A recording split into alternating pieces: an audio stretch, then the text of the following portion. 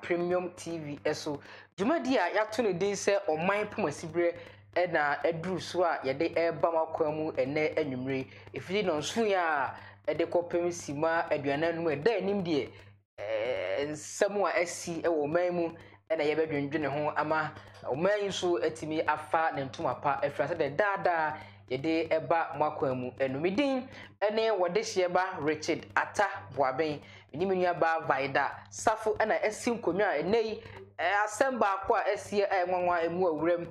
wo KNUST ene yesim konwa ede ho nsem ebedamu ewosa dwumadie yi esui na branch aid adama na omo atimi asomasene a ama metimi za dwumadie enso eba kwa mu ene anwumri etiefo enyahefo a monso mu hwe dwumadie nyina edamase se monso mabeka ye ho ewosa dwumadie nso ubetimi afolo yen ewo Facebook Premium TV Ghana na watimi like page watimi afolo yen na afi wa like na watimi do adwenche no atimi atfo ne atimi akinkan ma na de wo so wonti ase na se de wo so de kaso do no wo de aka ho ama dwumadie no enso etimi etumpon na bibia enso etimi akama na watimi ahye enso ama kama pa na nei asada kese enso enkoma production team nyina so mo so ebo echido ma dwumadie ye de ba kwa mu ene anwumre bibia fa printing ho no say ye ID card say ye invitation card say ye complimentary card say ye exercise book wo de ko die branch either omo ebetimi ayene kama pa enso etimi ede amount enti ene asema eda paso yebeka ho asem eye asem ba ko asi ewo KNUST a abofra ba ko na according to the students no mo kire se ne ho dodo no a teachers na ewo se nkomu so no mu no man so no mu a omo kire se because of COVID-19 enya de so mo so akora ne mu a ye akora ne kodu a sabia no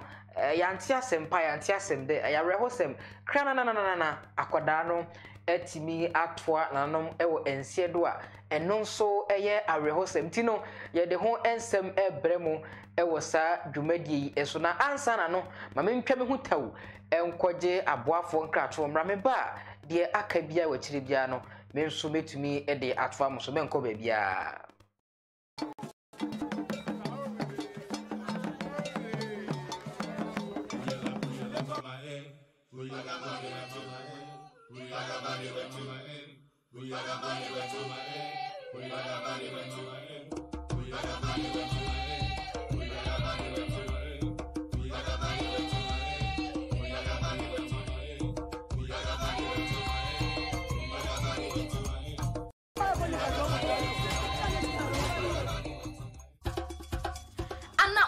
bia wo free sadia omoye omneema kasa omoka omonduane a omudi ene amamre ankasa ene suatrama mmafo omonsunya hwe ahantan dwa ene amaso ama yensunya bibia yato yamamre asairam empanifo ka asemi se urefri ukrom yin aban a wojira edwabo ase eno nti na Premium TV kofa bai yede dwumadi onwaso a yato ne din se chirewa mamre wodwumadi so ye kokro bia so ye bobro bebi bia ewo ye bisa omoniema sadia omoka omonsam efa sadia omamamre ete ankasa ye wie edi aba studio ne abedwafo betena se atwetwe nkomo ede afa ho nya me de dwumadi ho chia me dinya me jesoa ne efuwa jaboa Jan meka chirewa mamra na wajesoa ma me se amamre ho hia Premium TV shaping global true culture.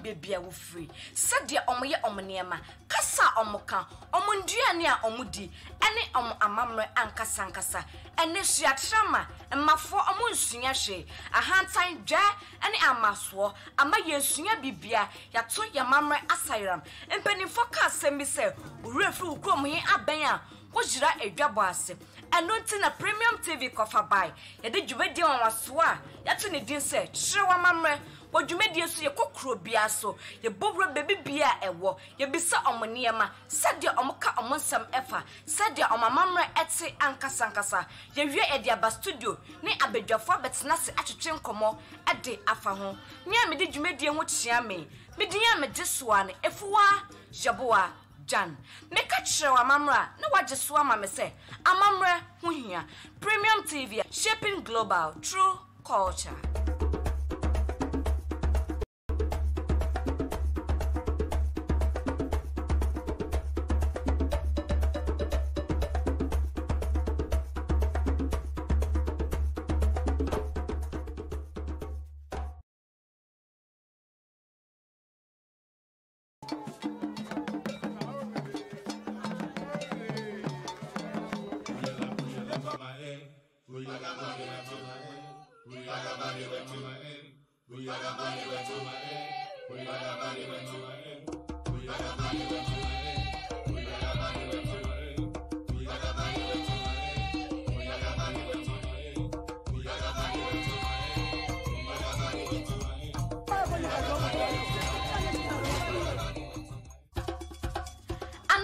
Baby, I will free. Said dear omoye omniema. Kasa omoka. Omundua ni a omudi. Ene amamre ankasa ankasa. Ene suatrama. Mafo omunsunya. Ensan ma wakọ abasonko ensan emfabra Premium TV. Ewo oman pumasibre dwumadie so ene anwumre midin ene wode hyeba Richard ata boabensafe na wabeka dwumadie ni ho obetimi adi achi o Facebook na ye twa ho fredefreden so e Facebook Premium TV Ghana obetimi akọ na watimi like page no na afi watimi de wagenche no so watimi atimi akenkama na watimi ahye awibia enso atimi ayekama na asem ayeka ho asem na nadwi ene sa akoda ba ko a wafiri mu e wo KNUST a amanebo ene nkra yensa ka echesa abofra no abra started say na ho dodo no na students ni so no na wo say nka kyerefo no ekoso akoda ne mu ama anka omutimi akora na koya sabia na akoda itimi koja ahwe eso no mo kyerɛ sɛ omo twama na wofo abansa afekura so mo sto sɛ bia na akoda no yade ekodie wo COVID19 ye bi na aya abofra na ma ho ntina akyerɛkyerɛfo no suro sɛ ombo ben abofra no ama abofra ye de ni kodura sabia no kra na watimi atwo nananom e wonsie do a eno so eye arewoseme no nam so ama sukuufo omo sukuu mo na timi ayo ye cheche pa e wo sukuu mu a mo abobɔ headmission ni car glass ni ade a chese eno so enye asem ke 20 yenko na yenko he video ni eba afi de wo bia ye de betofo am so e wo sa dwumadi nso eso So look at video, you bet. Video. This can show cha anya.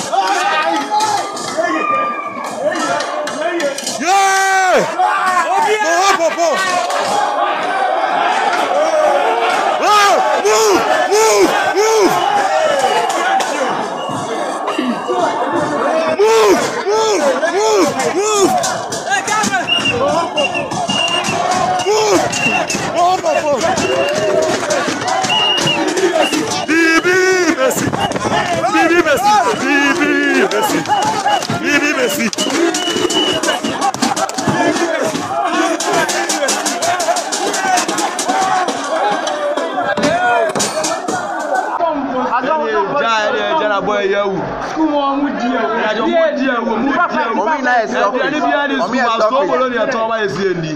So bolo. Oh, so bolo ni esi endi. And a child drink. Abra awaba. Look at video. You be.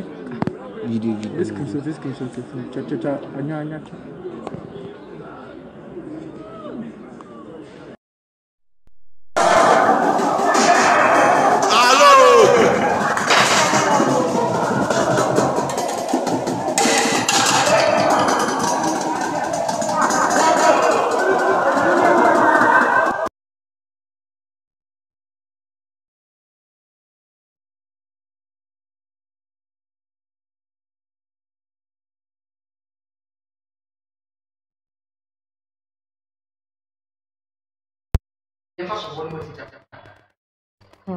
Minya bema. Meda wase. De course no de ano den pa na arehosem na ansa na no ye de yakọ ebema yenya bema ya wafiri mu na bisuafo say yes yakopon say onse omodin efisi omodin na enye bone kwanso omobotaye nyina ne say omomo ba na akọ school na wakwa kosua de wakwa kowie ne exams na waye dey wa befi asundiem na omuni se bibi se ebeto mofra no komo ma mofra no enko nti e ma ebisua ne nyina na shedin ye ma omo shedin na menwa be ba asema esiye no eya asema asem kase pa na ano odin areho eya areho sem to a sense se teacher ni ewo school na ye de abofra ahye wonsa e wo se mo se mofra na de mo hye wonsa no so ye de mra eto ho se eni wo se owufo bia no esi wo kopem saa eye 11 weeks no omode ebewie no so enti mofra ni nya du school ho no omaye maame mo teachers maye omo maame maye omo papa omo nuanom omo busua nyina enemo efise that time no omo ne mo ba bebo ebusua enti edi enti na abofra ede na hye wonsa na sabofra ni wo beka say COVID19 wo suspect say ebia na ye no bintu gya na manewu na mihu na minim say aban so de enhyehye eto ho say e wo say school bia e wo hospital say edu de edin a ye de abofra no ebeko ho enti na ye busa say that time na take hospital no na ajira efri ho ana ye mpanyimfo nti omo anya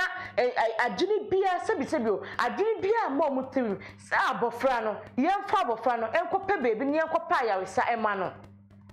so na de areho ewo mpa no say omutimi ebi oma no eka say ye frɛ abofra no awofo so omumra no omumra mefa ommefa abofra no efa ne nkɔ hospital bra se abai de abofra no ahyamonsa edi enti na mo tena wo se dis abofra no awofo ba na dɔhwe pɔlpɔl ennan abofra tibitina o ede hwɛ ne nkwa amaye chesa amaye adekase amaye bonekase pa na me de so bonyam be bo teachers for no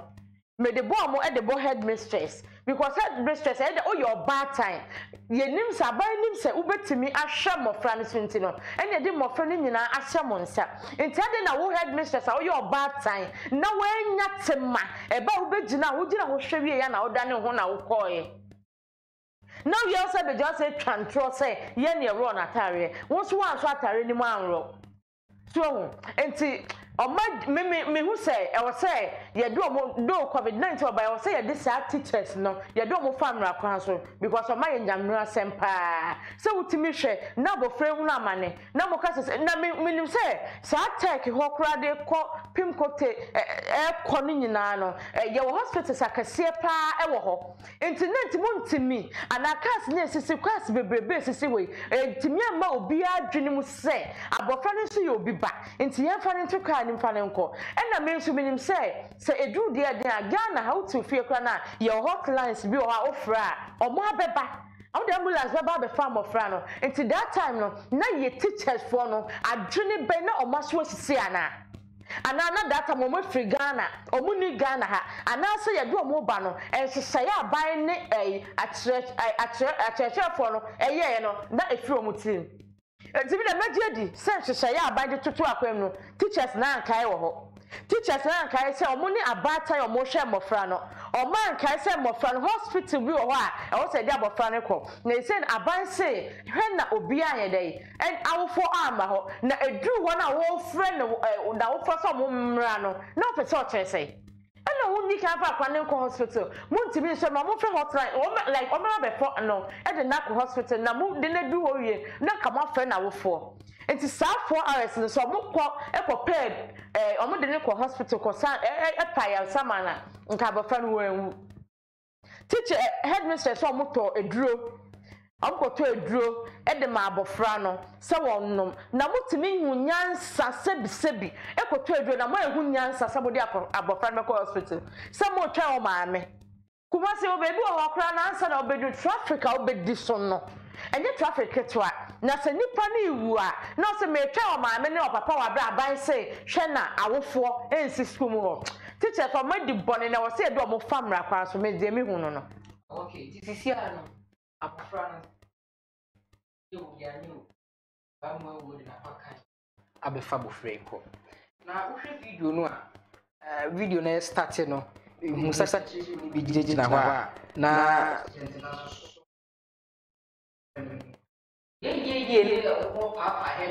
glass in a caca. Is that the answer to the or is it payback time to the teachers? Menya bema ye kase e mofana ya de ba me de binim se e yaw eno mo de yesa because ente ya ye nyan for say e mofana mo koboa boy no at that time kwa no ye panish so mondo se die enti eno mo yin nose mask I don't know say video no e no why o mo yin by o mo ye mo de so mo nyina se nose mask eno de so boy no enti se kwani mu amane na mo ka kire mo fan so mo free ne nchen omo so ye nipa se be omo nya moa enti omo nua ne ya wa onemu no omo so wo tema ede ma omo nua no enti se wo bi no ka kire se wo se twa adomo omo na se mo de mo anu mo de si ye bi emo so sem che teachers jina ho di komo asise omo nya nipa omo do omo nipa nto mo ni tema so na mo frank twane nyansa se nua na bre na ya so ni mo a mo wie ya masa se ye twa dama mo se mo nkonkondo etibi na mi sa de mo fa ne ye so so mo so se de mo ye na ye ba de mo ye no plan sa because I yaw edu na wo teacher so no se sebi ensemu no mo di ye no because entry kura so bi baba ne bade ne ba se no ba ne ka se covid me ma ba ne twa no ma ne ba take ko bewu ko ena ma na so se be fa ko wa anka ma ne ba ye dey enko remember wa bofra no mu ne momotwe ko be ba wo teacher ni o ye doctor o ye nurse enti wo dia wo be ya so be atani to akra na me ko hospital na doctor se nurse say atwa no mutimi so mo dia de hotline ni anya wo teacher so mo ni nyina wo enti se mutimi so mo brother na mo frɛ na o mo family and be fa bofra because state hospital e mo dia ebobo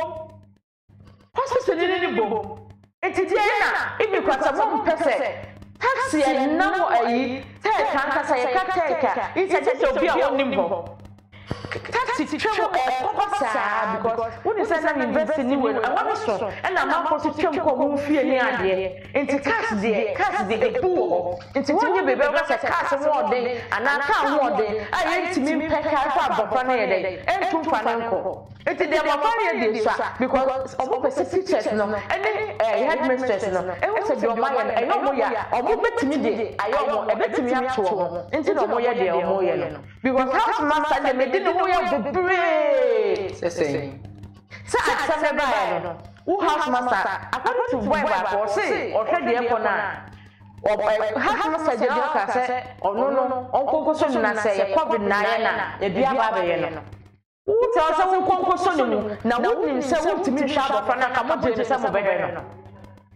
wọ́n sọ fún tìmí à àkàmọ́ àjẹ́ bọ̀fra no sẹ́ ọmọ yẹ dẹ̀ ọmọ mìíràn school edwuma ní na mú ntẹ̀ mọ́ mọ́ àbáyé àwọ̀ ẹ̀ sẹ́ edwuma ní ntìmí nyẹ because of your reading to minimum of a day. And yet, because I was in Nigeria,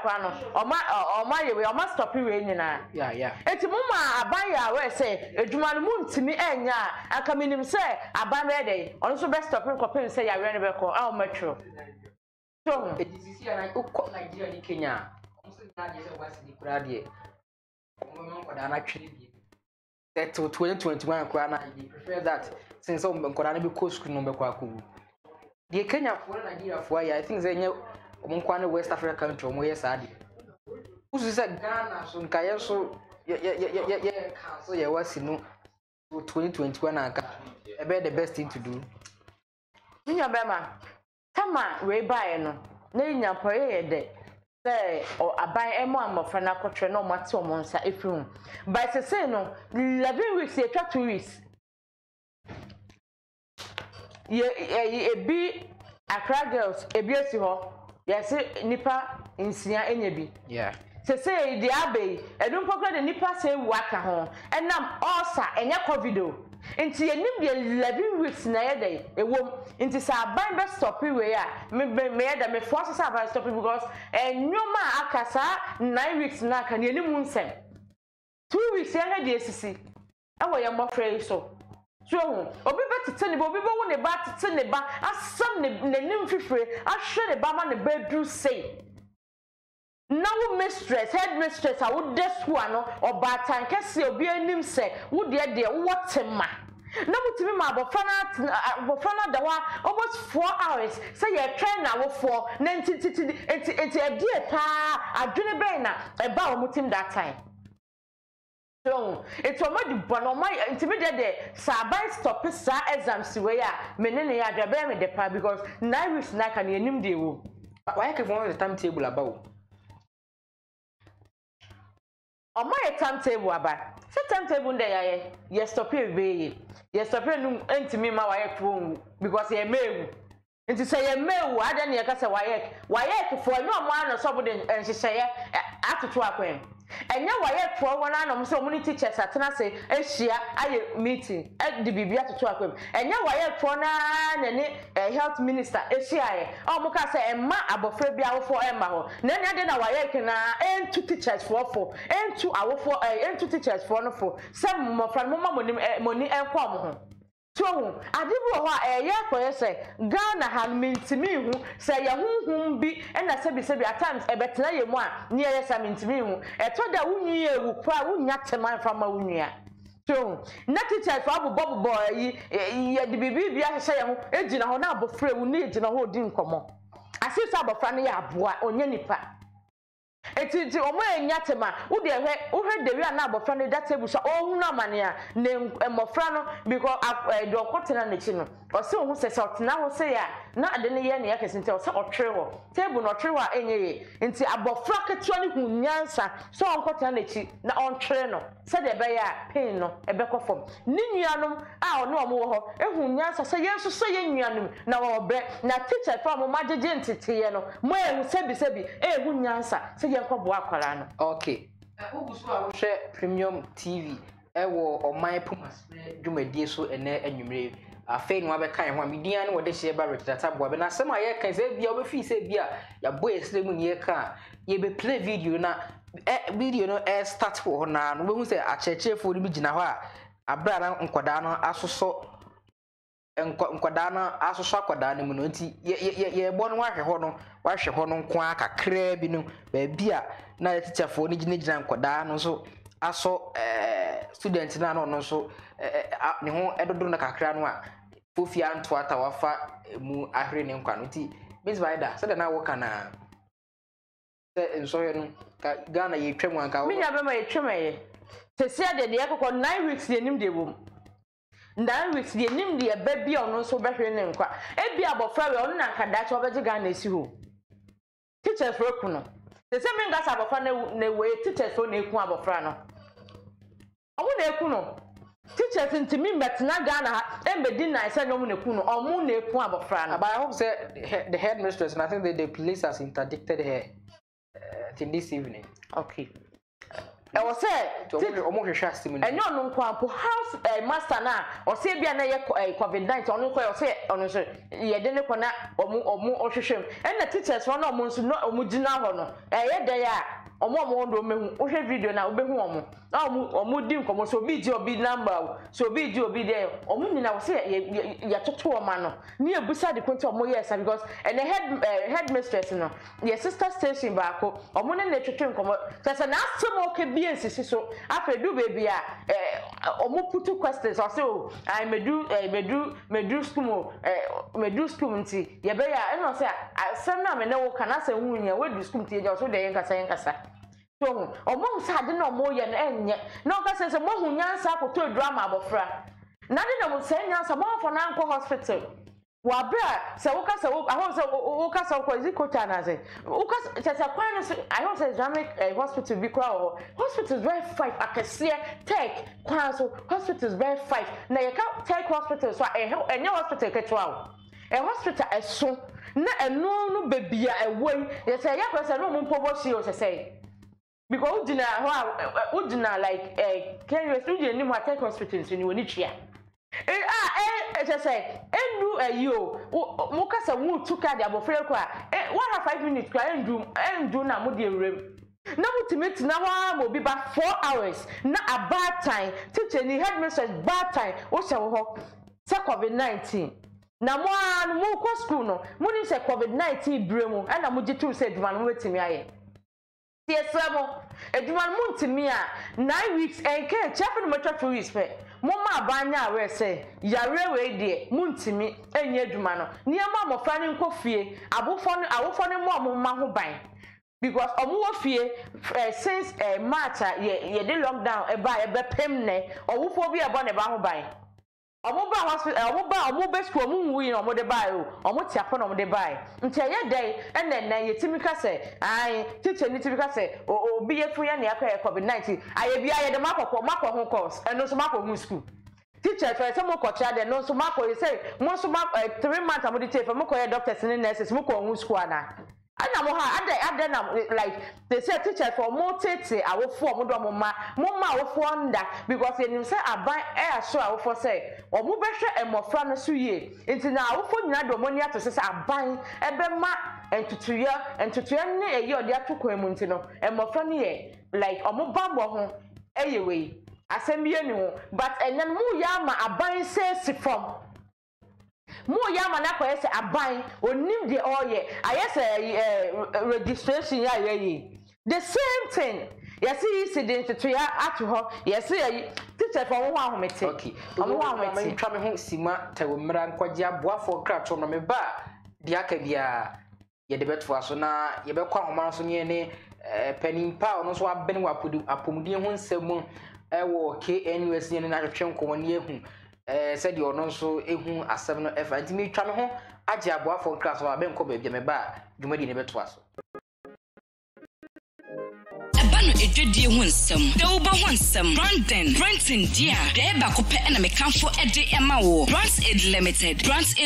nkoana wo betime ne omede dwume bi te say taxi top advertising, brand activations, billboard fabrications, general printing, outdoor advertising any afofro bebre omobo eso eda fom say boko wo behu omotira kwan e wo Kwashiman Presbyterian Church no wo de woni tro sanifa so pepepe wo betime afra omoso e wo 0546 944 411 0546 944 411 ana obetimi asra omo e wo mabefo tenten fide eso www.brandsaidgh.com Brands Aid ana your original branding ventures.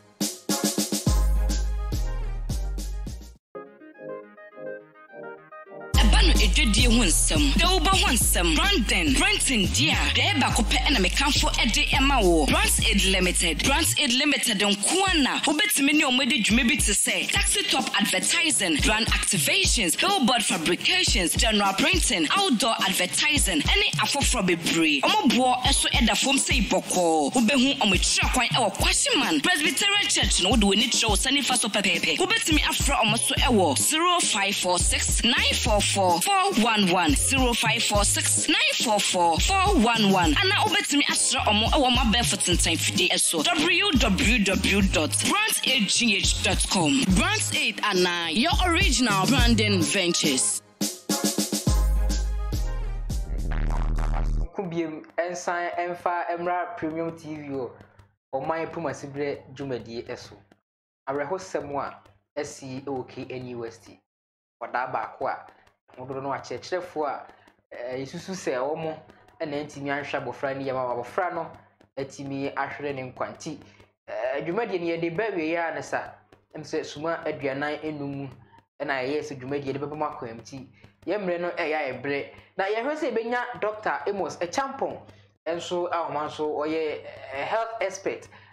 ono ewo NUST na yetimi ne na atwetwe enkomo afasa asenia esi eho ene de nano juada eno nso esiye ewo eye Accra Girls Senior High na Accra Girls Senior High ensensem ye siye ye nya na entiye se contact tracing omo ye no omanya contact tracing no 648 ena obuzuzi se omo ne sa enkodai enso enya nkitahudi a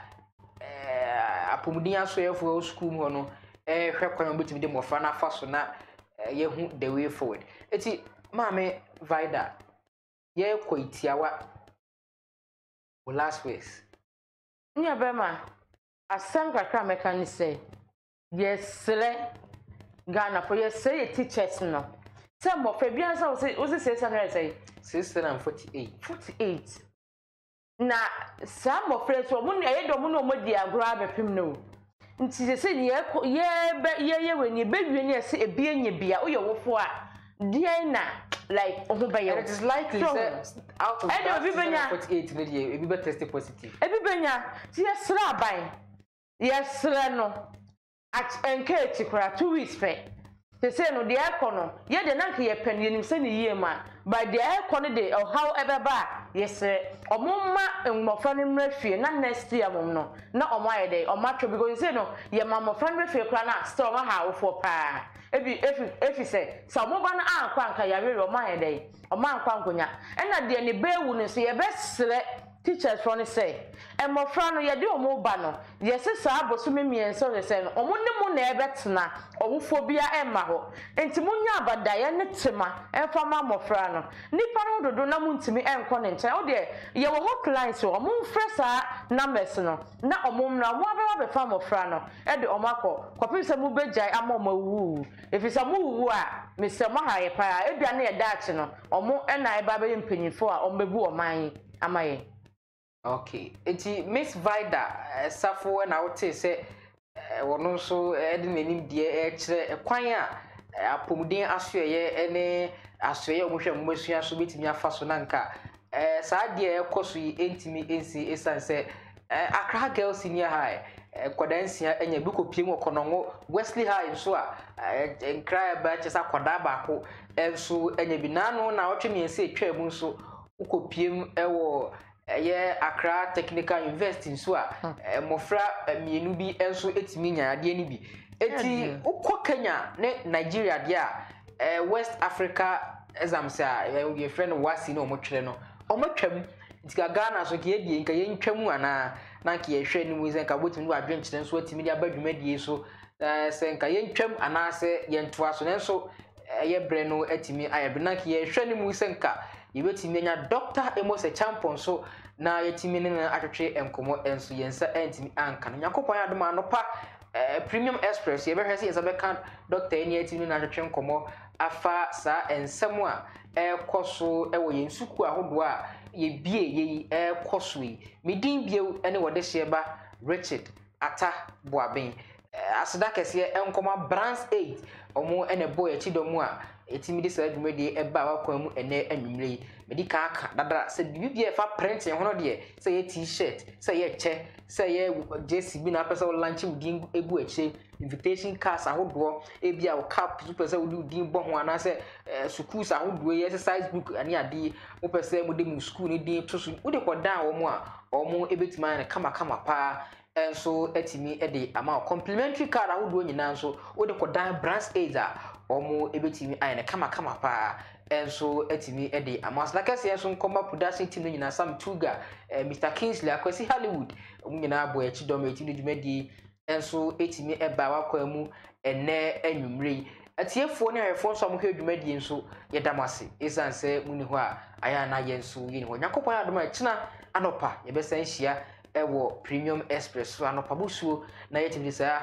nsema hodo a aka ekoso mamu enso etimi abedan medawase emamumo enitie enisha adeshi makramu nyina